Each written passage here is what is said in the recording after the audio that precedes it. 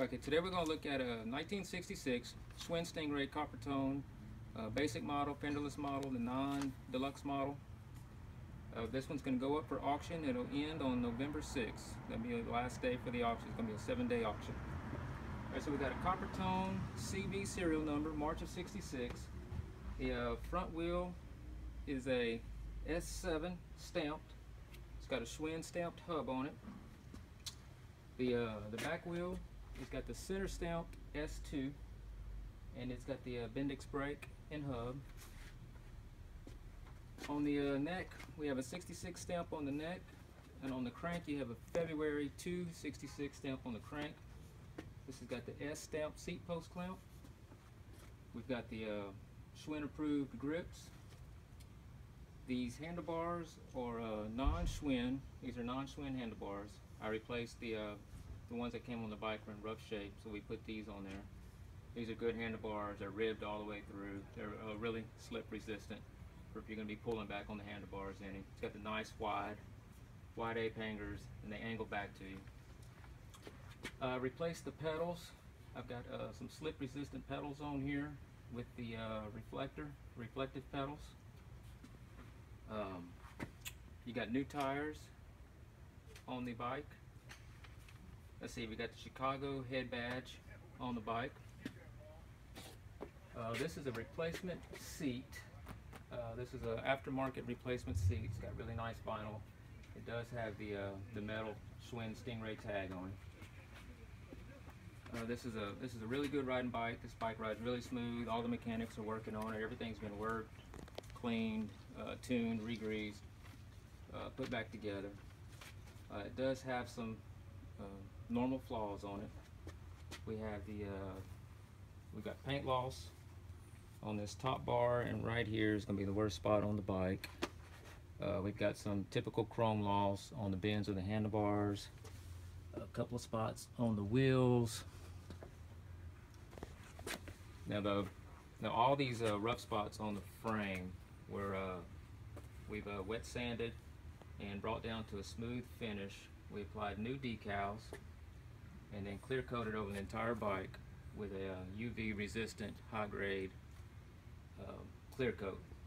So decals came out great. You're not going to have any problems with those. You can't see any of the lines, and all the bare metal spots have been treated, so you're not going to have any future rusting there. It just shows the vintage age and just makes the bike a good rider, and you don't have to worry about anything when riding this one. And it has one structural flaw in it.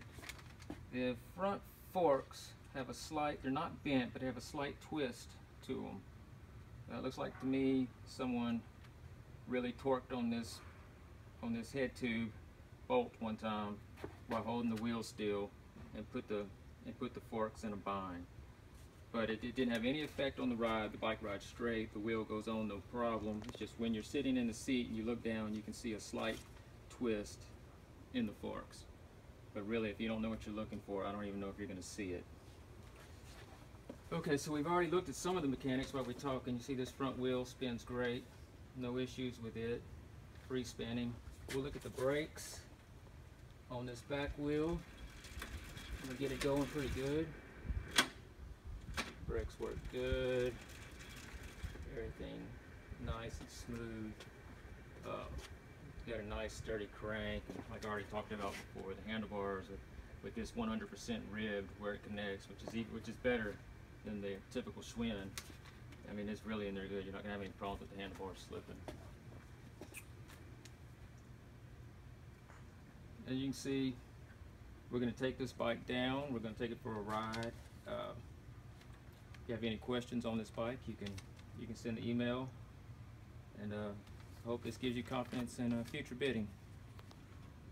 Alright, we're going to take this bike for a ride. Just want to restate, these tires, these are new tires. They're not new old stock. They're replacement tires, so you got really good rubber for as performance goes. And the pedals, the same thing.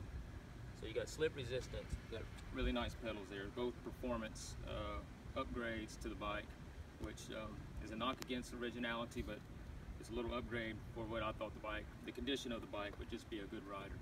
And then, of course, you got the real nice seat on it. Once again, not an original seat, but it is a tagged Schwinn Stingray seat that you would have found on the reproduction Schwinn Stingrays that came out in the 90s, I believe. This is what this seat came off of. And you've got the original hand grips. These are the Schwinn approved original hand grips. Alright, so we're going to get on it. So this bike here with these handlebars, for those who are buying it to perform wheelies, you know, these are the easy handlebars to do it, the way they angle back to you. I'm not going to try it for you today, but the winner is welcome to try it. So here we go.